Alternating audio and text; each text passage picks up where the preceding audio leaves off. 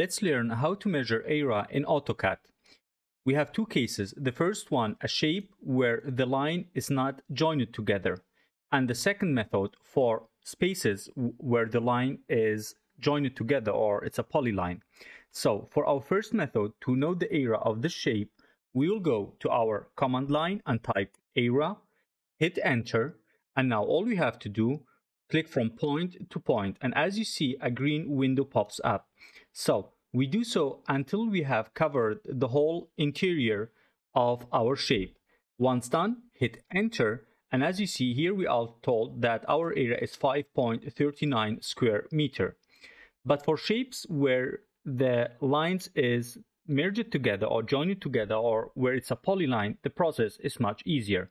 We simply again type in our command line area, hit enter, and again hit enter, so 2 times enter, and now AutoCAD asks us to select the object.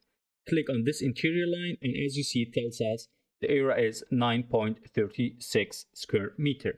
Thanks for watching. Don't forget to subscribe, and see you in our upcoming tutorial.